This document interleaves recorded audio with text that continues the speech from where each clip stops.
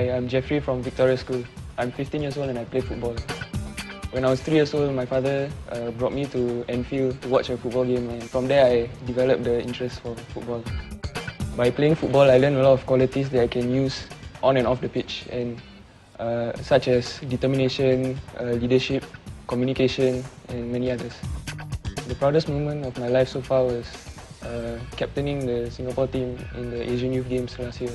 I feel very proud and honoured to be representing Singapore because it's a once-in-a-lifetime opportunity to represent the country in a very big event. Never give up, train hard, persevere because a big opportunity will come to you in life.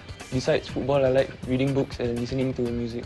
One thing people might not know about me is that I really dislike the smell of coins.